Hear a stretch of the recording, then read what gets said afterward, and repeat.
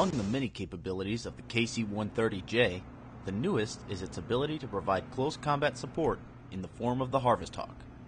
The Harvest Hawk is a KC-130J aircraft that has been equipped with Hellfire and Griffin missiles in order to help troops on the ground. We do whatever they need us to. We overwatch their patrols. We develop pattern of life on compounds in different areas they might operate in the future. And if they do start taking fire from enemy insurgents, then we go ahead and we can provide them with missiles for close air support.